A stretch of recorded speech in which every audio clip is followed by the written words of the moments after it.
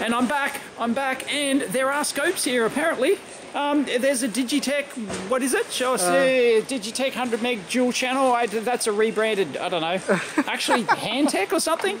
No idea. But yeah, I ran in for some old Tally's colleagues as well.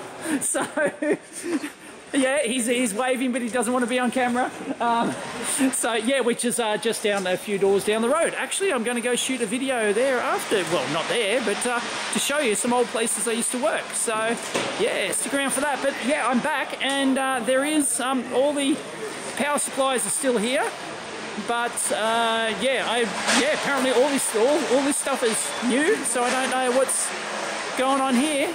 Yep, they must have bought all this out last night, and yeah, things have changed, so it's very different. This is the Friday, this is the second day, there's only one day left. I found more stuff. I've got a high definition game machine, like that, so I don't know, that's worth picking up. And there's a whole bunch of these USB scopes. They're only 20 megahertz jobbies. But I might get a bunch of those and do a giveaway, you know, kids. If anyone wants one, I might post them Australia only, of course. Otherwise, it's a bit too hard. And this big beast of a power supply here looks ancient, but I don't know. It's probably worth picking up for. Yeah, it's seen better days, but it's probably worth picking up for a few bucks. And you see, some of these are like returned items. There you go. Only one channel is working. These two channels tried 2 units, same result in 2019. So yeah, but anyway, I'm going to pick up a few of these and do giveaways, because there's quite a few of them scattered around. But the rack mount power amps are back, same as last year. I seriously did not notice that was missing the displays. There you go. Yeah, otherwise I'm sure somebody would have nabbed that. You find little oddball things like this. Digitech, it's some sort of like system controller thing, something like that. And they've got tons of these PowerTech regulated 40 amp, 13.8 volt switching supplies, whole pallet of them. Alright, so I scored this oscilloscope at the Jaycar dumpster warehouse relocation sale for $5. $5. It's a 2-channel, 100 megahertz, 1 gig sample per second. And yes, it is like a returned, repaired something or other. What do we got? Constant false reading. So it's customer exchange. Yeah, Ross worked on it, and well, that's all we know. So let's take it out. Couldn't pass it up for $5. I mean, come on, right? Give me a break. I mean, I got the, what did I get? Oh, look at that. Got the probes. They're worth $5 maybe. The probes themselves. Got a power cord and everything. There's a bit of dust on her. I don't recognise the layout really. I can't say I do. Then again, I'm not sure what vintage this is, but it doesn't immediately ring a bell. I don't know. I assume like it's a Hantek, a Techway, you know, one of those jobbies. But made in China. Digitech is like Jaycar's own like in-house brand, so they've just like rebranded, rebadged. Look, it's even got the, look at this. It's even got the film. Oh, look at that. Look at that. Oh, beautiful. Look at that. Perfect. Even got the screen protector on it. What a Bobby Dazzler. So let's power it up and see what she does. It's got feet on it. There you go. It's got a SIG-gen, so that's pretty good. Don't know what the SIG-gen specs are. I got no idea. Oh, real clunking power switch. Oh no, the screen's gone ski. I've done my $5. I've done my $5. It doesn't have any like video out, so I guess you could replace it. I don't know. I'd have to open it up, and it's even got an SD card slot. Look at that. That's interesting. Wow. Yeah, I don't recognise this at all. Anyway, Gen or DSO? What, you can't use both at the same time? Yeah, I don't know where this one's from. Oh, what a shame. Yeah, it's had a big impact. Yeah, I don't know. Is it worth tearing apart and seeing if we can get data on the LCD? Maybe we can replace it.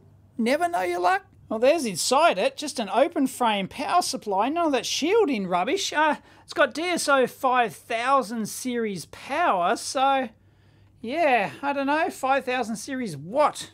Anyway, it's down the bottom. What I really want to get the whole chassis out though, to get the screen on top. Here's a quick sneak peek inside. DSO 4000C, 2015 vintage, so it's not hugely old. I don't recognise the front panel though. And a quick Google, yep, I was right. That's a Hantek jobby. So there you go. I won't go into too much more detail. I just want to get the front out and get the screen, pop the screen out and see if we can get a part number on that. And I don't know, maybe we can get this thing back up and running and I can give it away to some youngster. A couple of self-tappers and we're in like Flynn. There's the front panel and here's our LCD here. So I'll pop that out. If we're lucky, we'll get a part number on the bottom. Okay, does anyone recognise this? I don't know, I'm going to have to go Google it, but there you go. It's got one of those interface boards, but of course the, so, you know, if you could just get the LCD, you could reuse the interface board. So yeah, so that's the part number we're after. Okay, I've asked on Twitter if anyone can identify that. I couldn't find anything myself offhand, but it's a 17-inch, 64,000 colour, 800 by 480 LCD. So, you know, in theory, you could get like many different replacements for it with a generic 50-pin flat flex header there. So, you know, should be able to find something equivalent, surely, even if it's not the exact one. Well, it was a dog getting this out, and I ripped off some of the numbers there, but it turns out this is pretty much a sort of, you know, de facto industry standard 070 LCD, like a 7DD plus 1 type 1, and you can get these. So 7-inch 800 by 400, and even the exact same like thin bezel on this side, thick bezel on this side, and these are used in like a Raspberry Pi, you know, conversions and stuff, and you can get them with the board, but we already have the board, of course. And yeah, these are just generic. You can actually get these like 070s. They come with various prefixes, you know, and like AT or something like that. And so anyway, I've ordered one on AliExpress. They're cheap as chips. And so that'll take some time to get here. It's on the slow boat from China. But yeah, so I'll do a second channel video update when I get that. And hopefully this thing will just come alive. But as you saw in that report before, it did say there was a failure in it somehow. So, you know, I don't know. But if you can get like one channel working, it's still a useful scope. So I'll keep you updated. Also for $5, I did pick up this high-definition home game machine. So, top brand component and chipset, a green low-power design, hundreds of classic arcade games, super high video resolution, fluent game control experience. So, it looks in, you know, pretty new condition. We've got a HDMI cable, got the power adapter, got a couple of extra buttons. So I believe it's got all the buttons intact. So don't know what the deal is there. And there she is. Oh, it's even got the plastic on the buttons. Pull on the joystick. Always pull on your joystick. There you go. It's a big standalone system. Wow, look at that. Isn't that groovy? Yeah, that's really something. You know, the kids can sit down and bash away. It's got the 6-button interface, and it's got the joysticks, and I assume it's just HDMI. Yeah, it's just power in, HDMI out. Whoa, what's going on there? There's something missing. I don't know. I'm gonna power it up, find out. And this whole case looks like you undo these screws and it hinges up. It's got a gigantic hinge on the back. It'll just be like a MAME, you know, arcade board in there, just a standard arcade board with HDMI out. But that's, you know, it's just nice interface. I really like it. The graphics are pretty cool too. Well, nope, that seems to be a loser. The power LED on the back comes on, but I'm getting nothing out of it. All right, let's crack this open. And,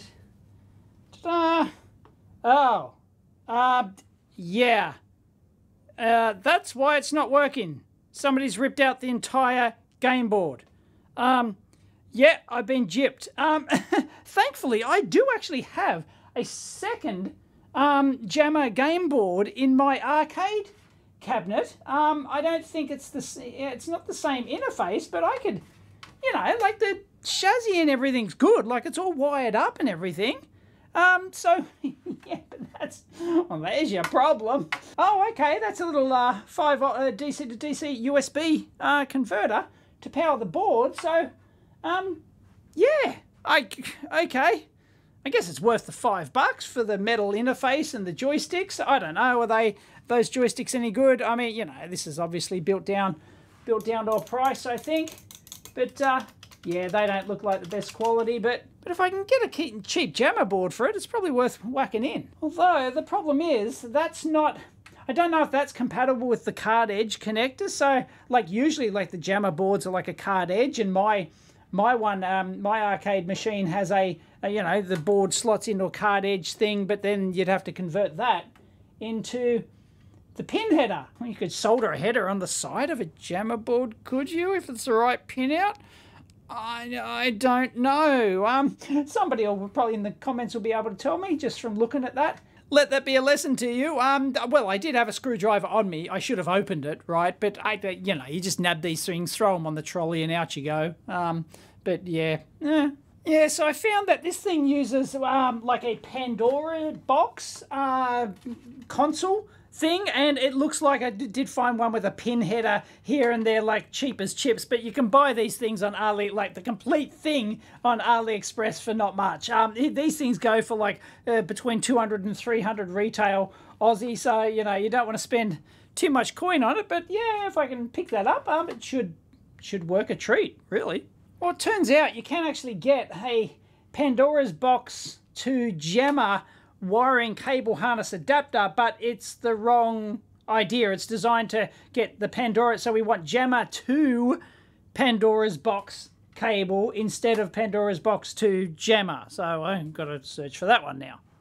I'm getting there. And I got one of these things for a couple of bucks. It's a hi-fi power amplifier. Simple. It's got, you know, volume knob, headphones, and RCA in, and it's quite handy. 2 times 120 watts RMS. Yeah, let's have a look. Well, that's the world's simplest remote control, volume and input switching. There you go. There's no indents on that, but you know, like it's okay. Oh, I was going to say, hang on. Oh, whoop. No, there we go. These just have to be screwed in. That's all right. No wuckers. Yeah, nice to have if it works. Nice to have a just a small little you know, power amp for the lab. There you go. I don't mind that. That's not too shabby. That's neat and tidy. Nice little toroidal in there, and big heatsink. It's passive, no fan cooling or anything. Got 4 big power trannies there, and yeah, looks all right. So yeah, it is a discrete solution, none of that integrated rubbish, and there's the pre-drivers there, and that's pretty neat. Look at that, nice little single-sided boards. I love how they have the silkscreen overlay, copper overlay on the top, so you can see it. Very nice. But anyway, that's the volume interface. That's a neat little unit. Not bad. Score for a couple of bucks. And I got 4 of these USB scopes. A couple of bucks a pop. 20 megahertz jobbies. You know, they're like, of course you can get these cheap as chips these days. They've got different boxes, which is interesting. So, you know, look, it's still, well, it's not sealed for our protection, but that one doesn't have any probes. Some of them have probes, some don't, I think. But, you know, it's only 48 meg samples per second. Nothing to write home about, but, yeah, what's USB-X? Yeah, I like a card edge USB expansion thing? I don't know USB-X. Should I? Should I know USB-X? I don't know. But yeah, it's supposed to have a waveform gen as well. Meh. Yeah, these look identical, so it looks like they've just changed the box at some point. So anyway, I did get the software with it, so you know, software is going to be dubious quality, I'm sure. But this one did come with probes, so I know these are as cheap as chips, but I don't know if they work. I won't test them in this video, but yeah, if a kid, you know, and give them away, some kid or something, they might find it useful.